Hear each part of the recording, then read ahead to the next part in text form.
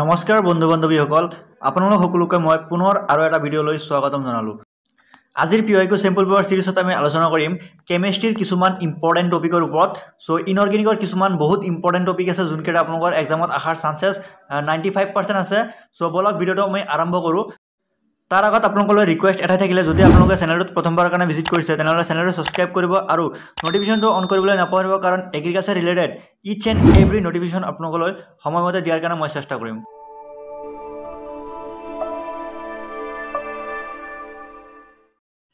আজিৰ সিৰিজৰ প্ৰথম প্ৰশ্নটো দিছে লেন্থানইড কন্ট্ৰেকশন ইন অবজাৰ্ভড ইন। ইয়াত আপোনালোকক সুধিছে লেন্থানইড কন্ট্ৰেকশনটো ক'ত দেখা পোৱা যায়। সো ইয়াৰ কাৰণে আপোনালোকক চাৰিটা অপশ্যন দিছে। নাম্বাৰ 1 দিছে জিডি, নাম্বাৰ 2 দিছে এটি, নাম্বাৰ 3 দিছে এক্সি এণ্ড নাম্বাৰ 4 দিছে এসি। সো ইয়াৰ কাৰণে কাৰেক্ট অপশ্যনটো হ'ব option number 1 that is GD. আজিৰ সেকেন্ড কোৱেশ্চনটো দিছে Mg3N2 plus access water gives what. So ইয়াৰ কাৰণে আপোনালোকৰ চাৰিটা অপশ্যন আছে। অপশ্যন 1 দিছে 2HNO3, অপশ্যন 2 দিছে 2NH3 এণ্ড অপশ্যন 3 দিছে NH3 and last option number 4 দিছে HClO4। সো এইটো কোৱেশ্চনৰ কাৰণে আনসাৰ হ'ব option number 2 that is 2NH3। ইয়াৰ এক্সপ্লেনেশ্যনটো চাব পাৰে কেনেকুৱা দিয়া আছে। Mg3N2 plus 6H2O that is excess water, it will give 3 MgOH2 plus 2 NH3. Question number 3 দিছে the metal used in photoelectric cell is. So আপোনালোকক কোৱেশ্চনটো দিছে photoelectric cellত কি মেটেল ইউজ কৰা হয়। ইয়াৰ কাৰণে চাৰিটা অপশ্যন দিছে। অপশ্যন 1 দিছে সোডিয়াম, অপশ্যন 2 দিছে সিজিয়াম, অপশ্যন 3 দিছে মেগনেছিয়াম এণ্ড অপশ্যন 4 দিছে কেলছিয়াম। সো ইয়াৰ কাৰণে কাৰেক্ট অপশ্যনটো হ'ব option number 2 that is caesium. So caesium ফটোইলেক্ট্ৰিক সেলত ইউজ কৰা হয়, এইটো আপোনালোকে মনত ৰাখিব। এনেকুৱা টাইপৰ কোৱেশ্চন আহাৰ চান্সেছ আছে। Question number 4 দিছে which of these will not give oxide on strong heating. So তলত চাৰিটা অপশ্যনৰ ভিতৰত কোনটোক ষ্ট্ৰং হিটিং দিয়াৰ পিছতো অক্সাইড প্ৰডিউস নকৰে। সো প্ৰথম অপশ্যন দিছে LiNO3, অপশ্যন 2 দিছে NaNO3, অপশ্যন 3 দিছে KNO3 এণ্ড লাষ্ট অপশ্যন দিছে AgNO3। ইয়াৰ কাৰণে কাৰেক্ট অপশ্যনটো হ'ব অপশ্যন নম্বৰ 4। সো ইয়াৰ আনসাৰটো আপোনালোকে এবাৰ চাওক। AgNO3 যদি আপোনালোকে হিট দিয়ে তেনেহ'লে ওলাব Ag2O। সো Ag2O টো আনষ্টেবল হয়। সো আনষ্টেবল কাৰণে এইটো আকৌ হিট দিয়াৰ কাৰণে Ag ওলাব প্লাছ হাফ O2 আৰু AgO2 লগত NO2 প্লাছ O2 প্ৰডিউস হ'ব। কোৱেশ্চন নম্বৰ 5 দিছে D2O reacts with N2O5 to give compound. So আপোনালোকক কৈছে যদি D2O N2O5 লগত ৰিয়েক্ট কৰা হয় তেনেহ'লে কি ওলাব। ইয়াৰ কাৰণে চাৰিটা অপশ্যন দিছে। অপশ্যন 1 দিছে DNO3, অপশ্যন 2 দিছে DNO2, অপশ্যন 3 দিছে D2SO5 এণ্ড লাষ্ট অপশ্যন দিছে D2CO3। সো কোৱেশ্চন নম্বৰ 5 ৰ আনসাৰটো হ'ব option number 1 that is N2O5 plus D2O, it will give DNO3। এবাৰ আমি চাম question number 6। So question number 6ত আপোনালোকৰ এটা ৰিয়েকশ্যন দিছে। ৰিয়েক্টনত আছে H2O2 লিকুইড ফৰ্মত আছে, তাৰপিছত প্ৰডাক্টত দিছে H2O liquid plus O2 gas. আপোনালোকক কোৱেশ্চনটো কৈছে choose correct statement for this reaction. So ওপৰত থকা ৰিয়েকশ্যনৰ কাৰেক্ট ষ্টেটমেণ্টটো কি হ'ব পাৰে। চাৰিটা অপশ্যন দিছে। প্ৰথম অপশ্যন দিছে ট্ৰেচেছ অফ এলকালি কেটালাইজেছ দ্য ৰিয়েকশ্যন।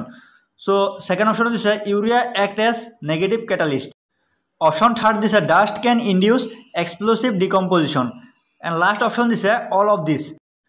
ইয়াৰ কাৰণে কাৰেক্ট অপশ্যনটো হ'ব অপশ্যন নম্বৰ 4, কাৰণ চাৰিটা অপশ্যনৰ ভিতৰত তিনিটা অপশ্যন কাৰেক্ট হয়।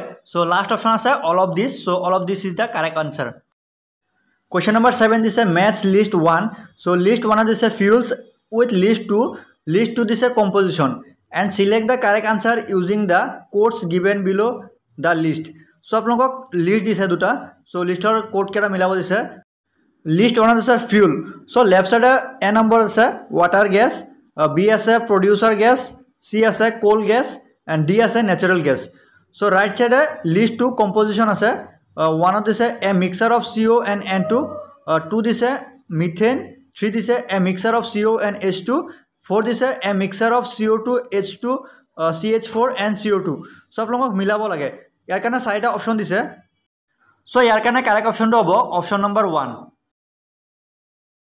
Question number 8 দিছে which one of the following alkaline earth metal sulphates has its hydration enthalpy greater than its lattice enthalpy. So ইয়াৰ কাৰণে আপোনালোকক চাৰিটা অপচন দিছে। প্ৰথম অপচন দিছে BaSO4, সেকেন্ড অপচন দিছে SrSO4 and third option to is CaSO4, fourth option to is BeSO4. So ইয়াৰ কাৰণে correct option to hobo option number 4, that is BeSO4, because if soluble He is greater than Le. Question number 9 this in which of the following ionic, covalent and coordination bond is present. So আপোনালোকক side option দিছে তলত এই তলৰ side optionৰ ভিতৰত কোনটো অপচনত তিনিটা bond present থাকিব ionic, covalent and coordination. So আপোনালোকক প্ৰথম অপচনটো দিছে O3, দ্বিতীয়টো দিছে H2SO4, তৃতীয়টো দিছে CsCO3 and last option দিছে NH4Cl. So ইয়াৰ কাৰণে correct optionটো কোনটো আপোনালোকক ওলাব দিছে. So correct optionটো হ'ব option 4 NH4Cl. Question 10 this is select the correct order of thermal stability of carbonates. So আপোনালোকক তলত চাৰিটা কাৰ্বনেট দিছে একেটা thermal stability order ওলাব দিছে. So প্ৰথমটো দিছে CH2CO3 is greater than Na2CO3, তাৰ পিছত আছে Na2CO3 is greater than BeCO3, BeCO3 is greater than BsCO3. So এনেকৈ আপোনালোকক চাৰিটা অপচন দিছে ইয়াৰ পৰা আপুনি ওলাব লাগে কোনটো অৰ্ডাৰ কাৰেক্ট হ'ব ষ্টেবিলিটিৰ কাৰণে. So option 4 টো কাৰেক্ট হ'ব. So option 4 to correct হোৱাৰ ৰিজনটো দিয়া আছে. So ৰিজনটো এবাৰ চাব. Question number 11 দিছে which of the following is incorrect match. So আপোনালোকক চাৰিটা অপচন দিছে এই চাৰিটা অপচনৰ ভিতৰত কোনটো ইনকাৰেক্ট ম্যাচ হ'ব. So প্ৰথম অপচনটো দিছে PCl5 টো সলিড ষ্টেটত আছে, PCl4 plus and PCl6 minus আয়ন. তাৰ পিছত সেকেন্ড অপচনটো দিছে NO2 প্যাৰামেগনেটিক এণ্ড কালাৰ্ড. অপচন 3 দিছে PBr5 solid, PBr5 4 plus and PBr6 minus ions, and option 4 to this SO3 both p pi and p pi d pi bond is present. So আপোনালোকৰ correct option টো ওলাব দিছে কোনটো option incorrect match কৰা হৈছে ইয়াতে. So ইয়াৰ কাৰণে correct option টো হ'ব option number 3. So PBr5 solid to যদি reactionত যায় তেনেহলে PBr4 plus Br minus হ'ব. So ইয়াৰ কাৰণে correct option টো হ'ব option number 3. Question number 12 this is number of valence electrons in HClO4, HClO3 and HClO2. So আপোনালোকক এই তিনিটাৰ পৰা valence electron ওলাব দিছে প্ৰত্যেককেইটাৰ. So প্ৰথম অপচন দিছে 32, 26 and 20, option 2 দিছে 32, 28, 30, option 3 দিছে 32, 20, 14 and option 4 দিছে 32, 24 and 18. So ইয়াৰ কাৰণে correct optionটো হ'ব option number 1. Question number 13 this is which have maximum bond angle is present. So এই চাৰিটা অপচনৰ ভিতৰত কোনটোৰ bond angle সবতকৈ বেছি আছে. So প্ৰথম অপচন দিছে BBr3, সেকেন্ড অপচন দিছে BCl3, থাৰ্ড অপচন দিছে BF3 and fourth option দিছে BeCl2. So ইয়াৰ কাৰণে correct optionটো হ'ব option number 4 BeCl2, because bond angle is directly proportional to percentage of S character. Question number 14 দুটা statement দিছে. So প্ৰথম statementটো দিছে bond energy of Cl2 is greater than F2 but reverse is true for bond length. Statement 2 দিছে bond length depends upon size of atomic orbitals participate in overlapping. So ইয়াৰ কাৰণে চাৰিটা option দিছে. প্ৰথম অপচনটো দিছে statement 1 and 2 both are incorrect. Option 2 দিছে statement 1 and 2 both are correct. Option 3 দিছে statement 1 is correct but statement 2 is incorrect. And fourth this statement 1 is incorrect but statement 2 is correct. So ইয়াৰ কাৰণে correct option টো হ'ব.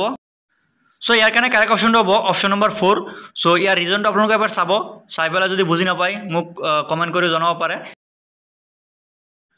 Question number 15 দিছে which among the following order of oxidizing power is correct. So ইয়াৰ কাৰণে আপোনালোকক চাৰিটা option দিছে, আপোনালোকক কৈছে কোনটো optionটো আপোনালোকৰ correct order হ'ব oxidizing power. So আমাৰ correct option টো হ'ব option number 2, because oxidizing power is inversely proportional to stability of HOS. Question number 16 is match the column correctly. So column 1 this atomic number and column 2 this symbol. So column 1 A number this 44 and column 2 P this RG 73 TA 105 DB 111 and RU. So ইয়াৰ কাৰণে side option দিছে option 1 2 3 4 কে side option দিছে. So ইয়াৰ কাৰণে correct option টো হ'ব option number 2. Question number 17 দিছে which one of them is expected to have the highest E0 value. So ইয়াৰ কাৰণে side option দিছে, side optionৰ ভিতৰত প্ৰত্যেকটাৰ atomic number কেটা দিছে. প্ৰথমটো দিছে chromium atomic number 24, manganese atomic number 25, iron atomic number 26 and cobalt so cobalt atomic number 27 so আপোনালোকক ওলাব দিছে কোনটোৰ ইনট ভ্যালু সবতকৈ বেছি হ'ব so ইয়াৰ কাৰণে কাৰেক্ট অপচনটো হ'ব option number 4 because cobaltৰ ইনট value highest ওলাব Question number 18 is which of the following has maximum number of unpaired d electrons so ইয়াৰ কাৰণে চাৰিটা অপচন দিছে Fe2+, Cu+, zinc and Ni2+. So এই চাৰিটা অপচনৰ ভিতৰত কোনটোৰ unpaired d electron সবতকৈ maximum হ'ব হেতু আপোনালোকে ওলাব লাগে so ইয়াৰ কাৰণে কাৰেক্ট অপচনটো হ'ব option number 1 that is Fe2+. so ইয়াৰ ওলোৱাৰ প্ৰচেছটো আপোনালোকে এবাৰ চাব যদি আপোনালোকে বুজি নাপায় কিবা কনফিউজন থাকে তেনেহলে মোক ইনষ্টাগ্ৰাম বা টেলিগ্ৰামত সুধিব মই আপোনালোকক ভালকৈ বুজাবলৈ চেষ্টা কৰিম Question number 19 this is which of the following lanthanoid element is still hard in nature so option 1 this is EU option 2 this is PM option 3 this is SM and option 4 this is CE so ইয়াৰ কাৰণে correct option হ'ব option number 3 that is SM Question number 20 this is the correct order of ionic radii of YB3+, La3+, EU3+ and Lu3+. So atomic number this is YB70, La57, EU63 and Lu71. So ইয়াত আপোনালোকক ওলাব লাগে correct ionic order. So ইয়াৰ কাৰণে চাৰিটা option দিছে চাৰিটা অপচনৰ ভিতৰত আপোনালোকৰ correct option হ'ব option number 3 because due to lanthanoid contraction size decreases. So option number 3 to correct হ'ব Question number 21 is for alkali metals which one of the following trend is incorrect so option side is option 1 is hydration energy lithium is greater than sodium sodium is greater than potassium and potassium is greater than rubidium so enake apnalokor side option dise second option dise ionization energy third to dise density and fourth to dise atomic size so apnalokok ulabo lage kuntu alkali metal karone incorrect order hobo so order to ulabo dise apnalokok So ইয়াৰ কাৰণে correct option হ'ব option number 3 so density order to এটা wrong দিয়া আছে Question number 22 দিছে when sodium is dissolved in liquid ammonia a solution of deep blue color is obtained the color of the solution is due to so side option দিছে ammoniated electron second option দিছে sodium ion third দিছে sodium amide and fourth দিছে ammoniated sodium ion so ইয়াৰ কাৰণে correct option হ'ব option number 1 that is ammoniated electron Question number 23 is a reaction of chlorine with hot and concentrated NaOH which product is obtained so question number 23 kana side option this option 1 this NaClO2 2 number is NaClO3 3 number is NaOCl and 4 number is NaClO4 so here kana correct option hobo option number 2 that is NaClO3 Question number 24 is which of the following on thermal decomposition gives acidic gas so option 1 is Li2CO3 option 2 is BeSO4 option 3 is BeCO3 and option 4 is all so ইয়াৰ কাৰণে correct option হ'ব option number 4 because ওপৰৰ তিনটা অপচনত থকা compound বিলাকে thermal decomposition হলে acidic gas produce কৰে so আজিৰ কাৰণে last question আমি discuss কৰিম so last question number 25 to whole which of the following statement is incorrect so আপোনালোকক চাৰিটা অপচন দিছে চাৰিটা অপচনৰ ভিতৰত কোনটো ইনকাৰেক্ট হয় হেতু আপোনালোকক ওলাব লাগে so প্ৰথম অপচনটো দিছে LiHCO3 does not exist in the solid state so option 2 দিছে potassium superoxide is paramagnetic in nature option 3 to দিছে solubility of BaOH2 in water is more than the solubility of MgOH2 option 4 দিছে Li2CO3 is thermally more stable than Rb2CO3 So ইয়াৰ কাৰণে correct option হ'ব option number 14 that is Li2CO3 is thermally more stable than Rb2CO3 because TS is inversely proportional to polarization.